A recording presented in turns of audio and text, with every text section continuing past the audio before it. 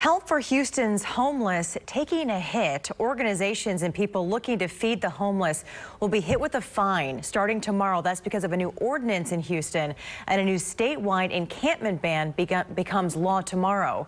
KPRC2's Sion Rhodes hearing from both supporters and proponents of the move. She's joining us live at City Hall with their reaction today. Sion? And it's really two separate issues, Christine. The group Food Not Bombs has been serving hot meals for free for anyone who needs them here near the main Central Library downtown for more than 15 years, really. But now, because the library will reopen for the first time since the pandemic began, they've been told they've got to go. You've got people that are hungry.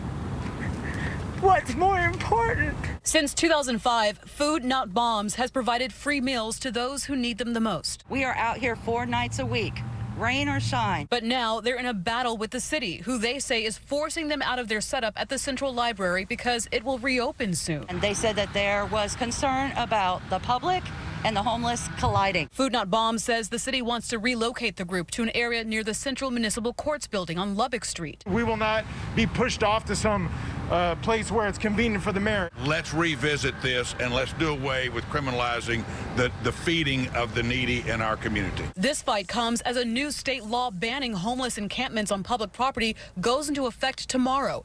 It's a Class C misdemeanor and violators could be fined up to $500. We definitely do not believe in criminalizing homelessness. The real solution to homelessness is, again, not to simply displace people or to drive people away, but instead to put people in permanent housing. This is not a criminalization statute. This gives a tool to law enforcement to make sure that we don't have large-scale encampments, start up, which inevitably have crime and other problems associated with it.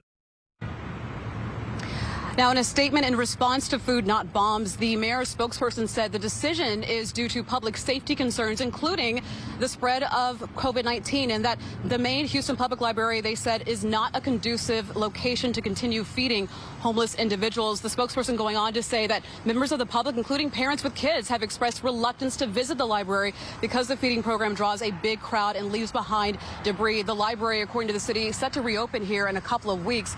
The spokesperson telling me they are still willing to work out some sort of compromise with the group to continue the feedings, but just not at this location. Live downtown, Sion Rhodes, KPRC 2 News.